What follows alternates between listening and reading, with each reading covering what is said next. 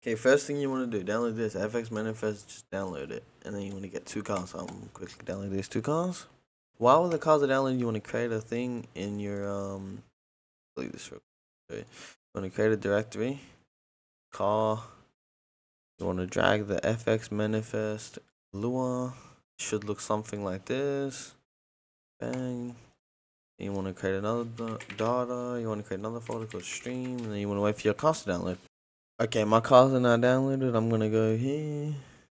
Gotta extract the cars. Okay, so I've extracted both the cars, and then I'm gonna go in here, FiveM. I'm gonna grab the name of the car, go in stream, create a folder called the car name. Just drag everything in the stream folder of the car in here. And then basically the same thing with data. You want to create the name of the car, like the spawn code, and then you want to go in here and you want to drag everything but the resource, the lure. So I want to grab everything here and just do the same thing for both cars. Yeah, once that's done, you want to go make sure both of them are done, and then you want to go to your resource lure, your server CFG, your resource lure, and then you want to basically just enable the car. So like start and ensure. Then you want to save content and start your server. Shit, I gotta restart my shit. And then you just want to join your server. Okay, so we're in the server, and you see check really quickly, make sure. Look, you see. Oh shit, not me. You see the cars are in one folder together, and if we go ahead and try to spawn in. This one spawns in, then we go away.